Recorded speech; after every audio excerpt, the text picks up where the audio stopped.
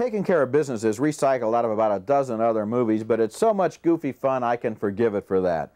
The movie stars Jim Belushi as a convict who breaks out of prison because he's a fanatic Cubs fan and the Cubs have finally made it into the World Series. He's got tickets and his day at the game is financed in part by an uptight businessman played by Charles Grodin, who conveniently loses his credit cards. Yeah, I'd like to buy that big screen TV. Spencer Barnes, where are you?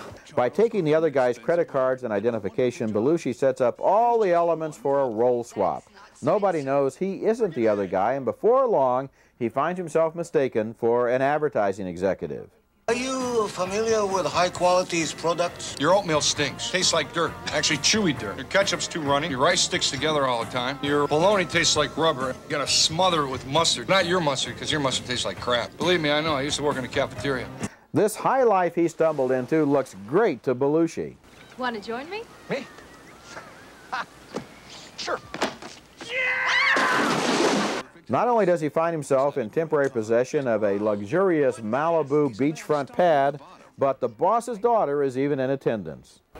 I feel free. I feel open. I feel sexy. Check! Check, please.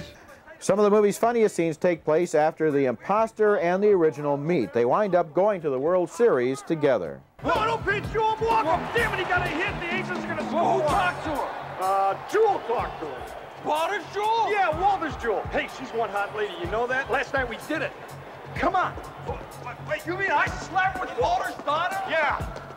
Well, how was that? The movie is a lot of good, goofy fun, especially when Belushi plays that fanatic Cubs fan who can't believe the Cubs have finally gotten into the World Series. He has 2 tickets, but he's behind bars. Nothing will stop him from getting to that game. I give the movie 3 stars, and I'm Roger Ebert.